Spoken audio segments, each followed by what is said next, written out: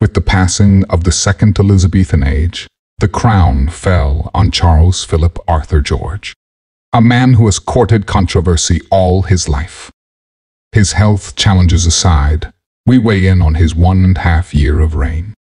Find out how King Charles III's short reign has destroyed Queen Elizabeth's 70-year legacy. Before her passing, Queen Elizabeth took decisive action regarding her second son, Prince Andrew, who faced sexual assault allegations. On January 13, 2022, she stripped him of his Royal Highness titles, prompting him to step back from royal duties, a significant stand for the monarchy. However, recent events have stirred controversy.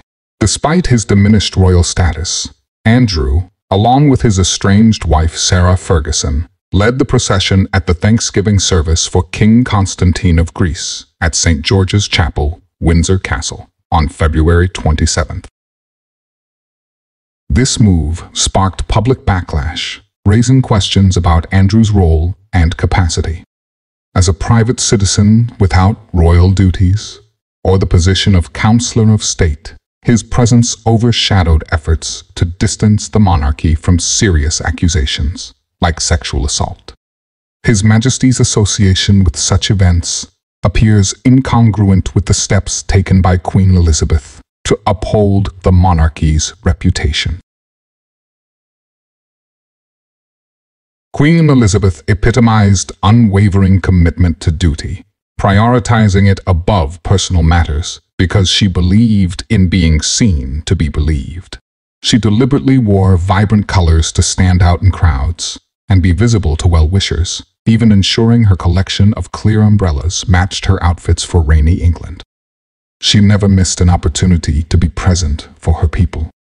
A recent book revealed her battle with a severe form of cancer in her final years. Authored by a close friend of Prince Philip, the biography disclosed her struggle with bone marrow cancer, characterized by intense bone pain. Despite the agony and challenges in her last days, Her Majesty remained faithful to duty, even appointing her final Prime Minister just 2 days before her passing. Acknowledging Queen Elizabeth's lifelong dedication to duty, coupled with the knowledge of the potential pain she endured, deepens our appreciation for her selflessness. Despite battling a painful illness that would have justified her absence from the public eye, she continued to make her presence felt, notably during her last appearance on the balcony for her Platinum Jubilee.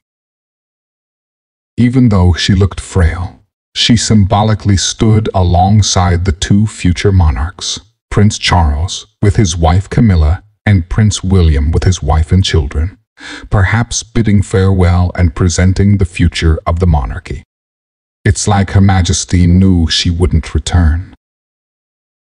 While acknowledging King Charles's serious diagnosis and treatment, there appears to be a gap in commitment to duty compared to Queen Elizabeth's exemplary approach.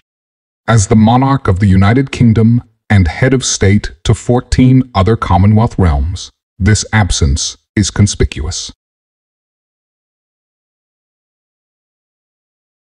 Queen Elizabeth is remembered for her governance style, characterized by a reluctance to voice personal opinions to avoid influencing public debates, in line with the constitutional monarchy's ceremonial role, devoid of political influence. However, her son and heir, Prince Charles, now King Charles, diverged from this tradition by expressing his views on political matters, notably through the controversial Black Spider memos to British government officials. This departure from royal protocol continued when Prince William, the next in line to the throne, recently voiced his opinions on political issues, drawing criticism for perceived interference in politics, despite his humanitarian intentions, such as his call for peace in the Middle East. As Prince George, who is destined to be the heir of Prince William, observes his predecessor's outspokenness within a constitutional monarchy, it raises concerns about potential conflicts between the government and the monarchy over jurisdiction in the future. The guidance provided by King Charles III's approach to governance may foreshadow challenges ahead, suggesting a potentially uncertain future for the monarchy. All through her long reign, Queen Elizabeth II exemplified continuity and stability, embodying the motto "Keep calm and carry on." She navigated personal and public challenges with grace and dignity. When facing criticism over her handling of Princess Diana's death, she spoke to her people as both a monarch and a grandmother, humanizing the monarchy and soothing the anger directed towards her. An overwhelming expression of sadness at Diana's death. We have all been trying in our different ways to cope. It is not easy to express a sense of loss. So what I say to you now, as your queen and as a grandmother, I say from my heart. And when the COVID-19 pandemic hit, she reassured her people in a live broadcast that they would reunite and life would regain its normalcy. I'm speaking to you at what I know is an increasingly challenging time. A time of disruption in the life of our country. We should take comfort that while we may have more still to endure, better days will return. We will be with our friends again. We will be with our families again. We will meet again.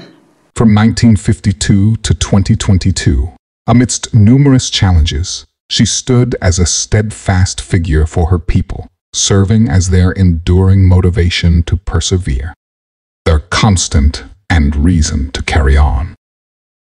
The royal family has had a rough start to the year, beginning with the Princess of Wales' surgery and subsequent recovery, followed by the King's cancer diagnosis, and now the passing of Mr. Thomas Kingston.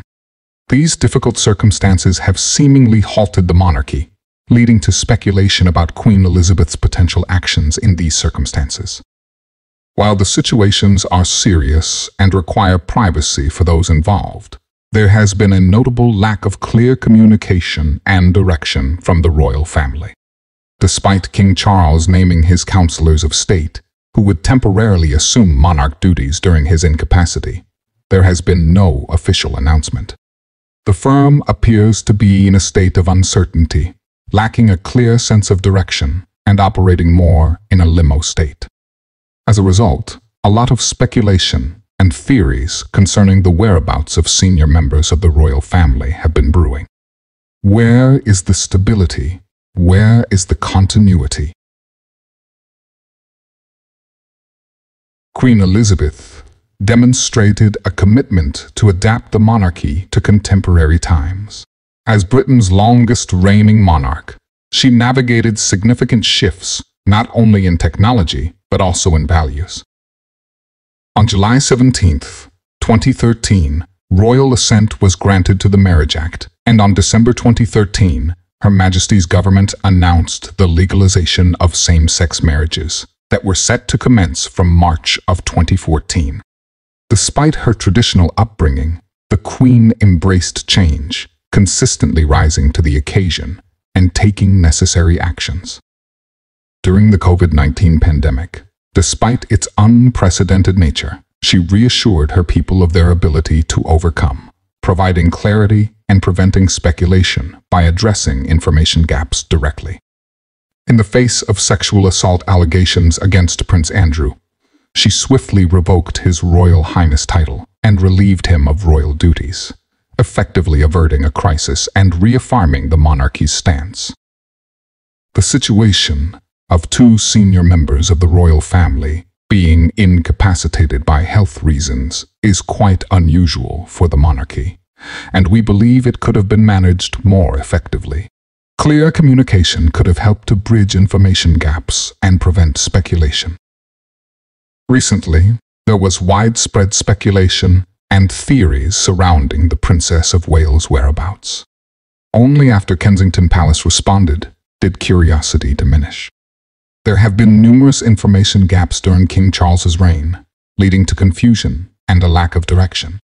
We feel that His Majesty's office could have handled this situation better, especially considering its novelty to the people.